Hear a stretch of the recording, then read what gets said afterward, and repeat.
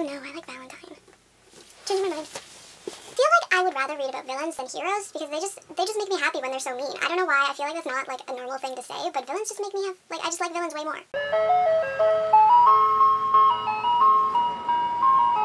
Hey guys, it's Jay, and today I'm here with another Top 5 Wednesday video. Top 5 Wednesday was originally created by Gingeries Laney, but is now run by Sam over at Thoughts on Tomes, so I'll leave both their links as well as the Goodreads group down below if you want to check it out. Today's topic is our top 5 favorite villains.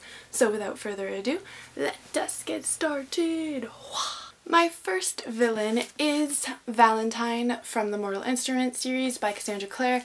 I know a lot of people are probably going to say Sebastian is their favorite if they use a villain from these books, but I've only read the first 3 books, so I actually don't know how evil or whatever Sebastian is, but I know a lot of people say that he's a terrible human being. But I haven't gotten that far yet, so we're going with Valentine. I love him. He's the perfect, mix between evil and just downright cruel, and it just makes me so happy to read about him. And I have to read the 4th book, but school is killing me right now, so it's probably not going to happen until Christmas break, which is like a month away, but still.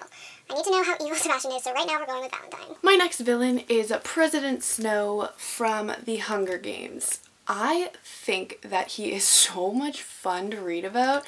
I think he's the best in The Mockingjay, but I just love him in all the books, to be honest. My third villain, if you've been on my channel for a while, you know that I love this person so much, and it is James from The Magician by D.A. Pupa.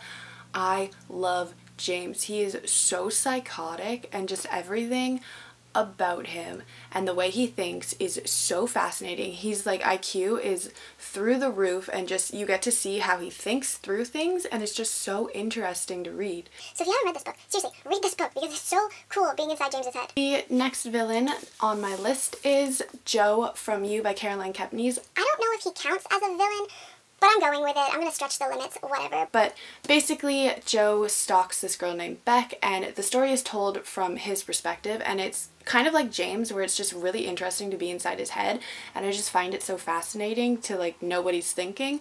So, I'm going with Joe. I don't know if he counts, but he's counting for my list. And my final villain is Queen Lavanna from the Lunar Chronicles by Marissa Meyer.